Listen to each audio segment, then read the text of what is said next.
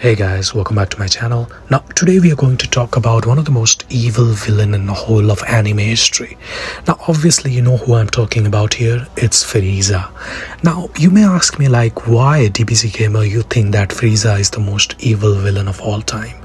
And what is the reason behind it? Now to be honest, I would say that this is not my only preference that Frieza is the most evil villain, but I think most of the people in the whole of anime history will agree with me that Frieza is the most evil villain of all time.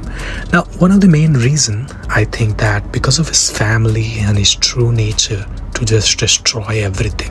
I mean, when you look at Frieza's father, his brother and him, they just want to destroy and kill like anybody who just wants to put a stop to them or put a problem to their actions. Even he destroyed a planet because he thought that one of the Saiyans could kill him, so he had to get rid of entire people so that he will not be killed. I mean, this guy was just so evil. I mean, look at him. Like, this is just, I would say, like, if you had to say that he's a space Hitler, I wouldn't say that it's not a good thing, because he is a space Hitler. I would say there was Hitler and this guy is just generally space Hitler.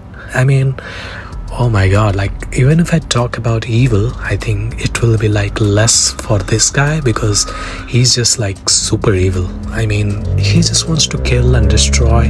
He finds his pleasure in this and he loves doing this, like when you talk about it.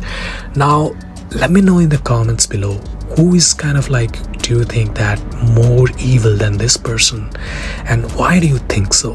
Now let me know in the comments below, and hope you guys like this video and give it a thumbs up and subscribe if you have not yet.